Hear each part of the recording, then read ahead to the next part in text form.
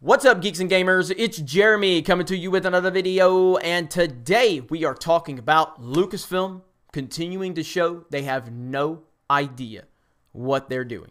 They have no common sense, no grasp of reality, and they don't understand Star Wars. The people that are running Lucasfilm are absolutely out of touch.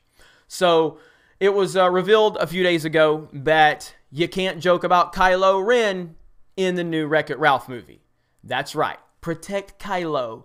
Wear kid gloves when you're talking about Kylo, guys. Kylo, he's a sensitive guy. You can't talk about him. So in a recent interview with IGN, the film's director, Rich Moore, said that one character in particular was marked as off limits for the desired mockery.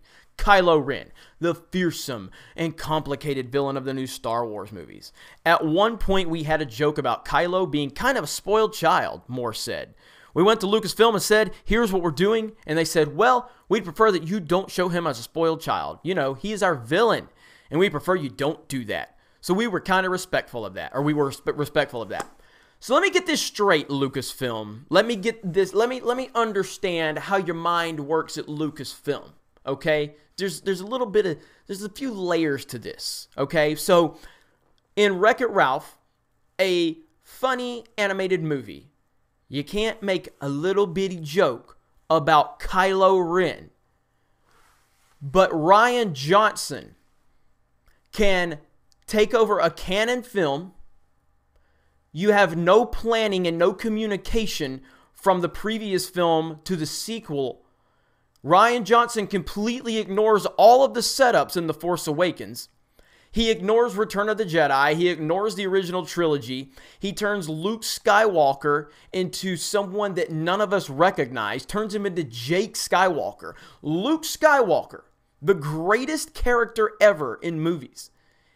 And he turned him into an unrecognizable old grumpy man. You're okay with that. But one little joke about Kylo Ren in an animated film that's supposed to be for comedic purposes is too far. Are you kidding me right now? This is why you continue to be criticized, Lucasfilm. The people that are running this place don't understand it. They don't get any of it. So another thing, I'm glad you're standing up for things, Lucasfilm. I'm glad you're actually taking a stand. So while you're taking a stand against one little bitty joke about Kylo, you have people that work for your company, that represent your brand, continuing to bash fans over and over and over again on social media. And you don't say anything? That's not a problem? There's no consistency with this company. There's no true leadership. There's no vision. How can you be so concerned with one little joke? Yet you didn't even make a plan for the sequel trilogy. You didn't even have a plan. You just, hey Ryan, here you go. Oh cool, ha ha ha. Luke is just drinking from space dinosaurs. Ha ha, that's funny. Princess Leia's flying through the air like Mary Poppins. Ha ha, that's funny. Really? Admiral Akbar, who cares if he gets a death that's honorable? We just need to push him out. Who cares if he gets any type of respect? Really? Anyway, it's more proof that Lucasfilm is completely clueless. They don't get it. This is why people like me continue to criticize you, Lucasfilm. I'm not scared to criticize you. I don't want your press passes. I don't need your free tickets to Star Wars Celebration. I don't need any of it. All I want is for Star Wars to be respected again. I was your #1 cheerleader when Disney bought you. I was your #1 cheerleader. I was like, man, Disney is going to make it great. There's going to be theme parks. They're going to honor all of it. I was completely wrong, obviously. And I still have the slightest bit of hope. But when I see stupid stuff like this, it makes me wonder, why do I have any hope? Why? You're mad because of a joke in a Wreck-It Ralph movie. Unbelievable. Great attention to detail. Meanwhile, Rian Johnson still has a trilogy according to you. That's right. But the Kylo joke was too far. Meanwhile, you still have people on Twitter running their mouths about your fan base.